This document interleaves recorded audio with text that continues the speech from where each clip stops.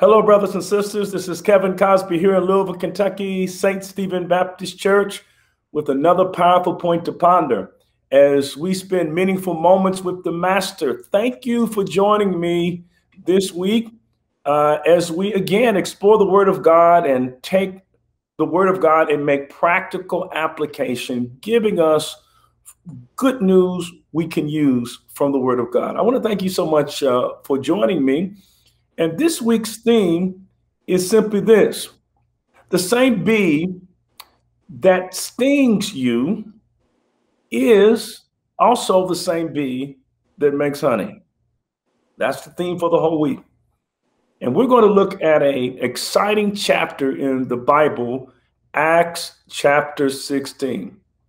And we're going to see that the same bee that stings is the same bee that produces honey or something sweet.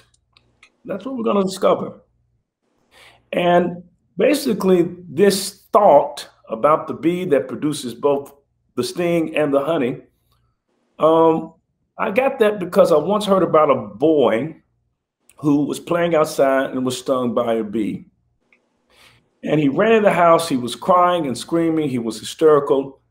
And as the mother was comforting him and pulling that stinger out of his arm, he kept saying, "I hate bees. I hate bees. Why did God make bees?" And once she was comforting him and got the stinger out, he's still crying. She went and made some toast, and he's whimpering, and she put some honey on the toast. And she gave it to him to eat. And she asked him, she said, "Son, do you like the honey?" And he said, "Yes, Mom, I love it. I love this honey." And that's when she said to him, "Well, son, the same bee that stung you is the same bee that produces the honey."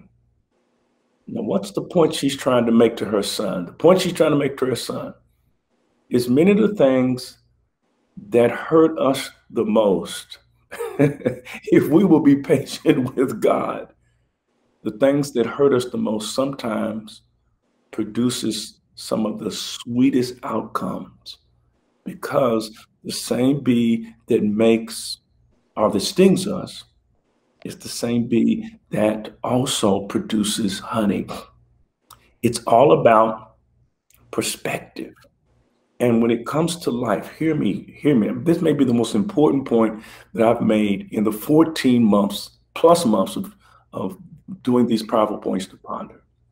Everything in life is about perspective, how you look at things and what you tend to focus your attention on.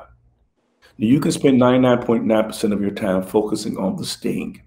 I've been stung by people. I've been stung by my employer. I've been stung by my parents. I've been stung by life. You can focus on the sting, or you can say, "Yeah, I have been stung. I don't deny that. I'm not in denial. I have been stung.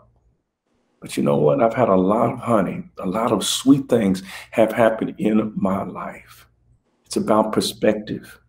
Everything is about perspective. And one thing we need to remember is that when you're upset at God because you don't agree with God making bees like the child was, please remember what Isaiah said. Never forget that God's perspective is not the same as our perspective. In fact, let me define what wisdom is really all about. From a biblical perspective, wisdom is simply looking at life from God's perspective. God, give me your perspective on what just stung me. Is this a stinger or is this honey? Listen to what Isaiah chapter 55 and verse 8 says. God says this to us: "My thoughts are not like your thoughts, says the Lord, and my ways far beyond anything you can imagine." You can take the word thoughts out of there and insert the word perspective there, and it would still be true. So now it reads, "My perspective are nothing like your perspective," because in your perspective, you're thinking about the sting. I'm thinking about the honey. the honey. Well, Acts 16 is a chapter about the Apostle Paul in which you think, oh my God, he just got stung. And then all of a sudden you realize there's a lot of honey dripping out of it. Something sweet has come as a result of this. Let's look at, for example, how Paul ends up in a place called Macedonia, Philippi of Macedonia. And all this is taking place in Philippi of Macedonia. We're told in Acts chapter 16, beginning with verse 5. I want you to read this with me. It says, so the churches were strengthened in the faith and increased in number daily. Verse 6. Now, when they had gone through Phrygia and the region of Galatia, they were forbidden by the Holy Spirit to preach the word in Asia. Verse 7 reads, after they had come to Mysia, they tried to go into Bithynia, but the Spirit did not permit them. So passing by Mysia, they came to Troas. And a vision appeared to Paul in the night.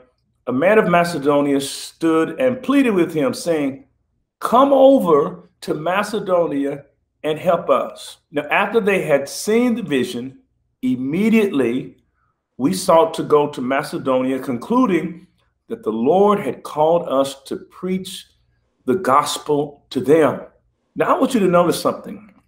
I want you to notice that Paul is thinking about where he needs to go to spread the gospel. He's on what is called his second missionary journey.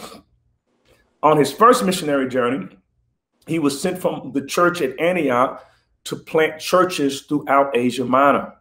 And once these little house churches had been established, Paul then, on his second missionary journey, was going back to visit these churches to see how they were doing. Well, he wants to go to, we're told, Bithynia, or first to Asia, rather. He wants to go to Asia. But we are told that the Spirit of God would not let him go. And then he wants to go to Bithynia. And then again, the Spirit of God says no. And then he ends up at a place called Troas. I want you to look at this again. Look at verse 6 again. Verse 6 says, now when they had gone through Phrygian region, they were forbidden by the Holy Spirit. So it was the Holy Spirit who was the roadblock. Look at verse 7. Verse 7 again. After they had come to Mysia, they tried to go into Bithynia, but the Spirit of God did not permit them. Look at verse 8. So going past Mysia, they came to Troas. So, which means that they wanted to go to Bithynia and God said no. They wanted to go to Mysia and God said no. And they ended up not with their first choice or their second choice. Their first choice was Asia, Mysia. Then their second choice was Bithynia. And each time there was a shut door, an obstacle in their way. And then finally they end up at a place called Troas, which is their third option. So there are three cities: Mysia, Bithynia, Troas. Paul's first option was Mysia. Paul's second option was Bithynia. And then Paul ends up with his third option, Troas. And the only reason he ends up with a third option is because in each instance, it was the Spirit of God that said no. God says no to Mysia in Asia. God says no to Bithynia. And then finally, Paul ends up at some unprayed for, unsolicited, uninvited place called Troas. How many times has that happened to you in life? Where you wanted your first option and you didn't get it. Then you said, okay, I'll deal with my second option, and you didn't get that. And then you end up with some third option that is really an unwanted, undesired option. It could happen, for example, in relationships. You wanted your first option. I want marriage. You don't get that.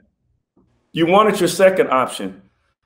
At least I could just have a relationship with somebody who's alive. And you don't even get that. And now here you are with your third option, really just waking up in the morning by yourself, going through the day by yourself, at night by yourself. You're in Troas.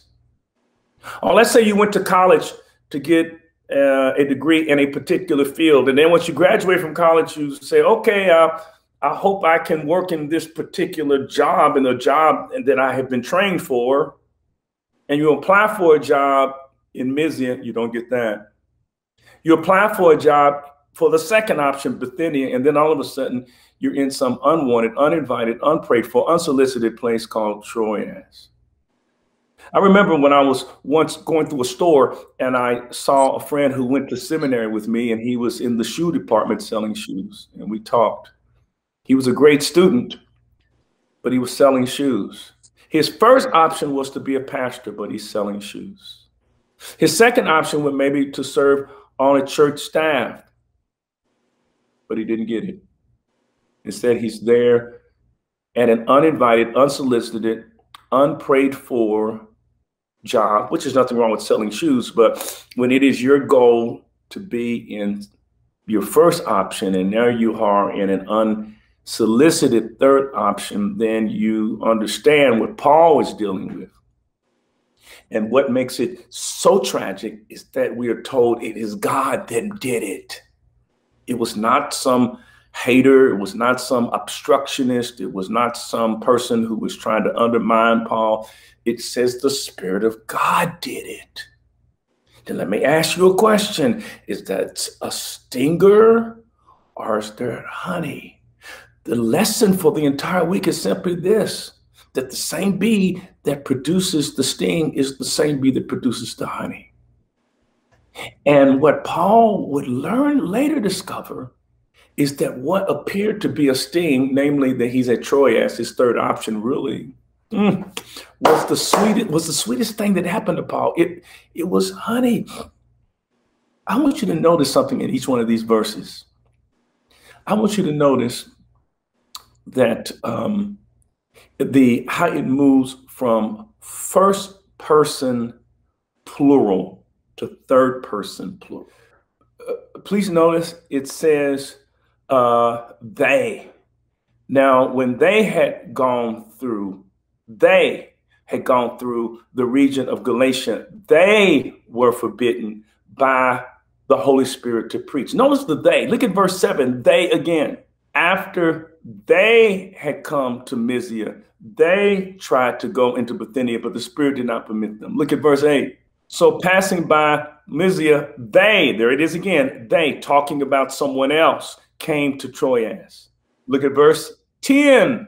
Now, after he had seen the vision, immediately when they were thinking about going to Asia or Mysia, it was they. When they were thinking about going to Bithynia, it was they. But when they got to Troas, it says, and we, which means that somebody joined them in Troas. They met someone in Troas. And the person they met at Troas, had they gone to Bithynia, had they gone to Mysia, they never would have met this person who was essential to Paul. And the person that they met in Troas is the man who is literally writing the book of Acts. And he also wrote the first part of the book of Acts, because the book of Acts is a two-book sequel, Luke and Acts. And the man they met at Troas is Luke. They met Luke in Troas. And Luke was critical to Paul's success. We have a gospel named the Gospel of Luke. It is the gospel for the oppressed. The Gospel of Luke is. And Luke also was, according to Colossians chapter 4 and verse 14, look at this. Luke, the beloved physician, and Demas greet you. What is Luke? Luke is a physician. Luke is a doctor. And Paul had an inclination to get sick. He had a thorn in his flesh. So he picks up at Troas Luke. So Paul thought that when he didn't get his first option, this is a stinger. And when he didn't get his second option, the first option was Mysia, didn't get it. I get stung by the bee.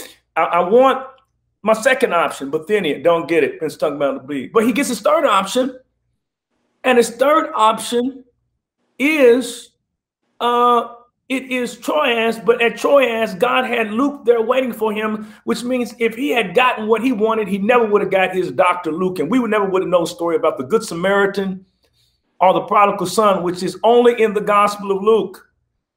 So what looked like a stinger really turned out to be honey. And what I'm trying to say to you, my brothers and sisters, is sometimes what we think is a stinger is really honey, because the same bee that makes the stinger is also the same bee that produces the honey. And we're going to see this pattern in the Gospel of Luke, excuse me, in the book of Acts. And we're going to look at this pattern in Acts 16, that what looks like a stinger is really a honey, because I'm trying to help you understand that what you think may be a stinger, and it stings. I'm not minimizing the sting.